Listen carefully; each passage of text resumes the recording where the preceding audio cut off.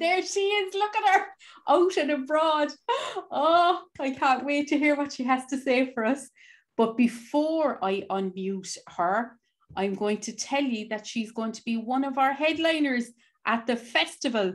So are you there, Frances? Can you hear me? Hey, Maria. I hear you. Are you spreading the word in Killarney about our lovely festival? We're spreading the word. All roads lead to Listowel for the story festival. So it does. I'm sure there's always great stories to be told, and there'll be better ones to be told after it. So there will.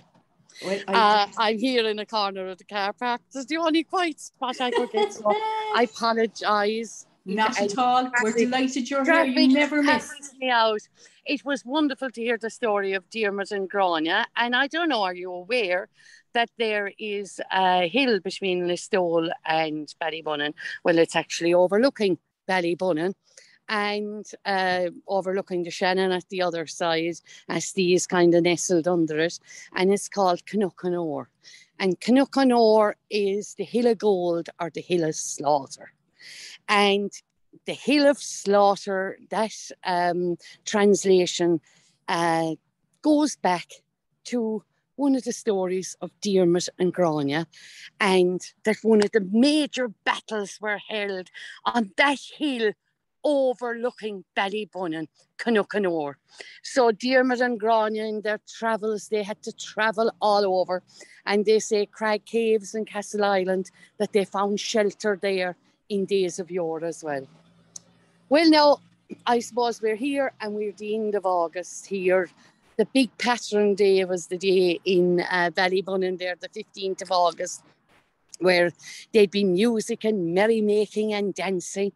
And this song was often sung there. It's from one of John B's plays. With your hairy eggs and bacon and your hairy eggs and ham, how little I knew what I had to do with Brady's of Killeen. I worked down in Kerry in the place they called the Strand. 'Tis there I hired for 9 long months with Brady of Killeen. He said, come along now, Johnny, you're with a decent man. Sure little I knew what I had to do with Brady of Killeen. With your hairy eggs and bacon and your hairy eggs and ham. Oh, little I knew what I had to do with Brady of Killeen. When I went into bed that night, 'twas loudly I did bawl. For the fleas they made a strong attack, me kidneys for to haul. With scratching and with itching, me skin grew like a 10. Sure I roared and I bawled and I kicked the walls with Brady's of Killeen. With your hairy eggs and bacon, your hairy eggs and ham. Oh, little I knew what I had to do with Brady from Killeen. Now, that is from one of John B's great plays. It's called The Buds of Ballybunnan. And the Buds of Ballybunnan, Bud stood for Buddera. It was rough country people. And when the 15th day of August was over, Patron Day, when the hay was saved, and like they say down here, the hay saved and Cork bet. Oh, we're going to rise one of these days. And when the hay was saved and all the harvest done, they'd come usually the end of August, the month of September. They'd come to eating houses and lodging houses in Ballybunnan. And that play by John B. records one of the last lodging houses. And they'd come and they'd bring their chicken eggs and their duck eggs and their cabbage and their turnips and spuds and bits of bacon with them, and the lady in the lodging house would cook it for them. So I suppose there was good times long ago as well as now, and people went on holidays. They took, I suppose that was the Airbnb that they had. But I sing another bit of a song. It's about a servant boy as well, and it was hard times the servant boys had long ago when they were working for farmers. And it's called The Galbally Farmer. One evening of late, as I chanced for to stray, it was towards Tipperary I was making me way to dig the potatoes and work by the day till I hired with a Galbally farmer. I asked him how far we were bound for to go.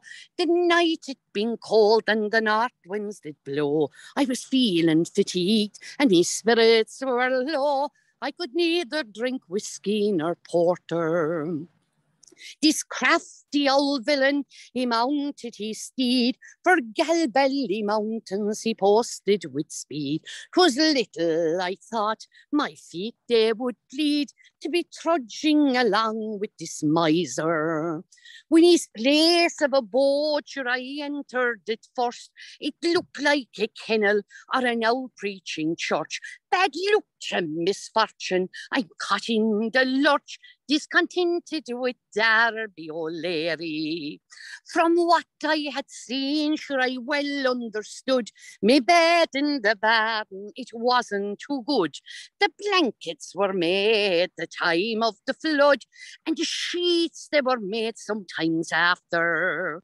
'Twas on this old villain I looked with a frown, as he brought in the straw for to make my shakedown. Sure I wish that I'd never seen Galbally town, or the sky over Darby O'Leary. It's well I remember 'twas Michaelmas night, to a hearty good supper he did me invite, to a sup of sour milk, sure 'twould physic a snipe, and would give you the trotting disorder.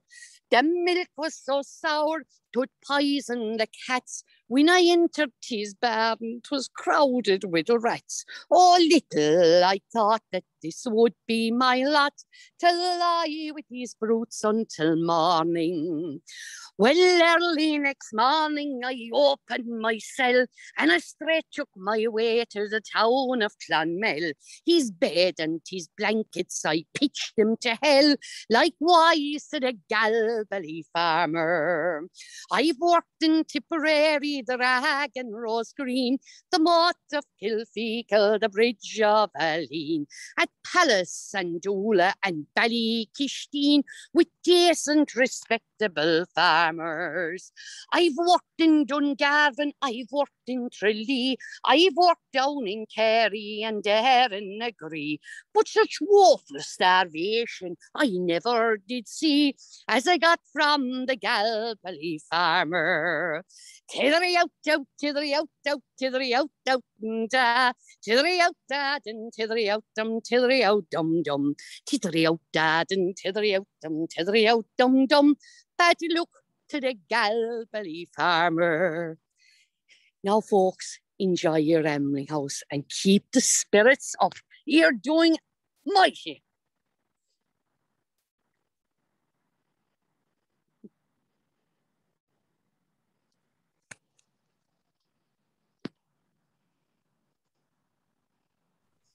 And unmute myself even. So Frances, thank you so much. It was lovely to see you again, and I'm really looking forward to being with you on the Story Road at our lovely festival, which will be the 17th to the 19th of September. Mwah!